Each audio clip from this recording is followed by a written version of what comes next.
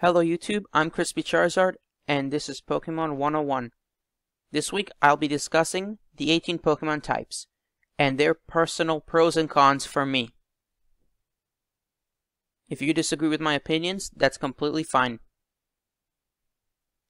For those of you unfamiliar with type damage calculation, a Pokemon's types determine how much damage it receives from an attack. If it's weak to an attack, it receives double damage. If it's immune to an attack, it receives no damage. And if it resists an attack, it receives half damage. If both of its typings are weak to an attack, it receives quadruple damage. And if both of its types resist the attack, it only receives quarter damage. If there is no interaction between the attack and the Pokemon, it receives basic damage, without a multiplier. Now, the normal type for me is not the greatest type. Sure, they have only one weakness, and they even have an immunity.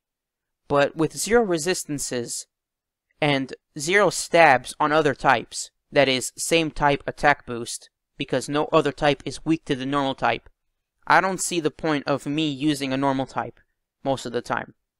Having an immunity is great, and only one weakness is also great, and also some Pokemon of the normal type are very bulky, but to me these aren't worth it when it comes to their weaknesses.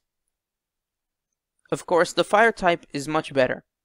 I would use the fire type because even though it has 3 weaknesses, it has 6 resistances, and they're very powerful when it comes to their special attacks.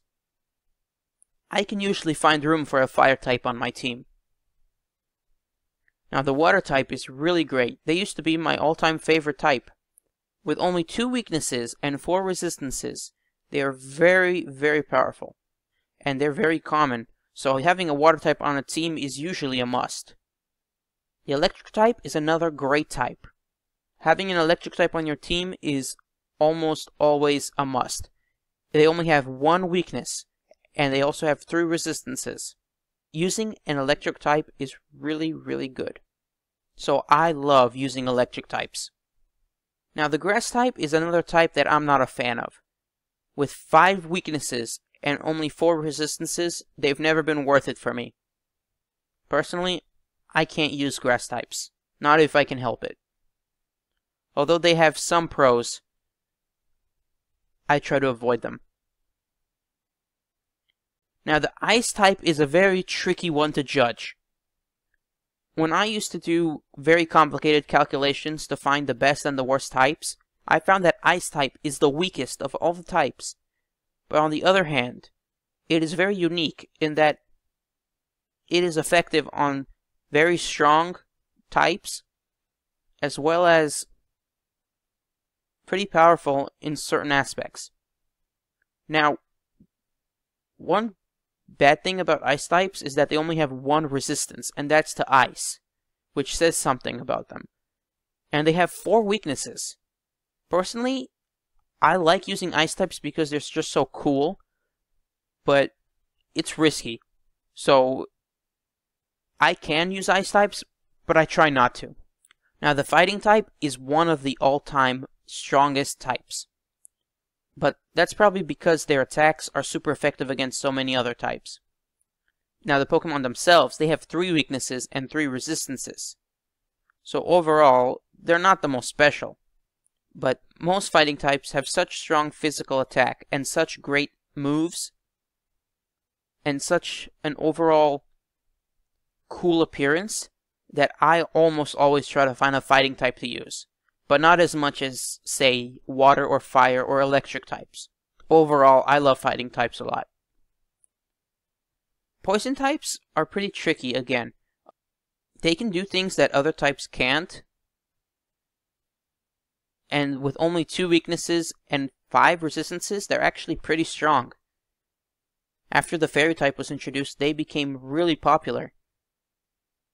But personally, they don't appeal to me. So I try to avoid them sometimes because they're not one of my favorites.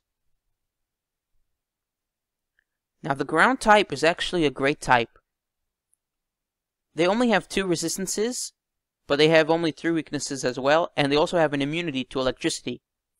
Now, since electricity's only weakness is ground, having a ground type is probably very, very useful. In fact, a team without a ground type isn't as balanced as it could be. So I usually try to find a ground type for my team if I can. Ground types are some of the best Pokemon. Now, the bad thing about the flying type is that if someone's going to use them, it's probably just so they can use the HM Fly. Hopefully, after that's discontinued in Sun and Moon and being replaced by Pokemon rides like Charizard, being used to glide for free around the region, I predict that the flying type will be more taken advantage of to its full potential. With 3 weaknesses, 3 resistances, and 1 immunity, the flying type is surprisingly great. Many people love the flying type. In fact, it's hard not to have more than 1 flying type on a team, which has happened to me before. But for the sake of balance, 1 is enough. They're pretty great, but not the best. Now, the psychic type is not one of my favorites. It has lots of strengths about it, and back in Generation 1, it was actually broken that it was so strong. It was way stronger than it should be. But right now, it has 3 weaknesses and 2 resistances. So personally, I don't use them a lot. In fact, I'm not even sure why I use them so rarely, because they're actually really cool. But I guess, I don't know, but they don't appeal to me as much as to other people. But there are some pretty strong aspects to them as well. Now, the bug type has its strengths, but I don't use them. I don't like bug types. Or bugs. 3 weaknesses, 3 resistances. Pretty basic. Yeah, the idea of bugs in general, I rarely use them, although I guess they're very useful in some cases. Now, some people say the rock type is the most defensive type, but I beg to differ. They have 5 weaknesses and 4 resistances. So having 5 weaknesses is actually really bad. So while rock type attacks are almost always necessary on your team, the Pokemon themselves you can do without. I try to avoid using them. Now, the ghost type is unique in that they're so rare, but usually ignored. They're probably one of the best types, and the fact is that I rarely use them by accident. I forget how great they are. I really should always have a ghost type on my team. They have 2 weaknesses and 2 immunities and 2 resistances. Those 2 immunities make it very, very unique in that no other type, of course, has 2 immunities. The ghost type is a very special type indeed. You should probably always have a ghost type on your team. Now, the dragon type is another one of those tricky types.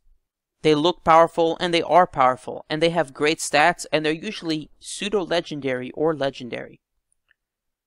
They have 3 weaknesses and 4 resistances. Now, those resistances are great, and 3 weaknesses is not a lot, but dragon type attacks, they're not strong against anything other than other dragon types. If you want to use a Pokemon that is pretty resistant or bulky, or really offensive, and that it's very powerful, then dragon types are pretty good. But the truth is that using them might not be the best idea. To be honest, they're really great, and I actually want to use them all the time, but I just have this feeling that they're not as strong as they're made out to be. So, even though I can't stay away from them, something about them just sometimes is risky to use. Now, the dark type is another one of those types that look cool, and I try to use them, even though you don't really have to. They have 3 weaknesses, 2 resistances, and 1 immunity. So overall, I think it's a pretty great type. Out of all the types, this is one of the ones that I consider very usable. Now, the steel type is my new all-time favorite type. The reason for that, you will see, is that they have 10 resistances.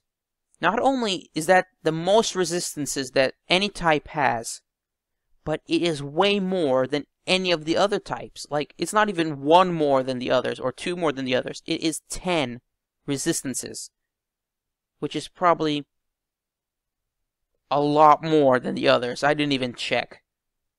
Now, with only 3 weaknesses, and even an immunity, those 10 resistances, in my calculations, make the Steel type the most defensive type, which makes it probably the most useful type, because being resistant is important. Of course, speed is probably the most important stat, but Steel is the strongest type when you only consider weaknesses.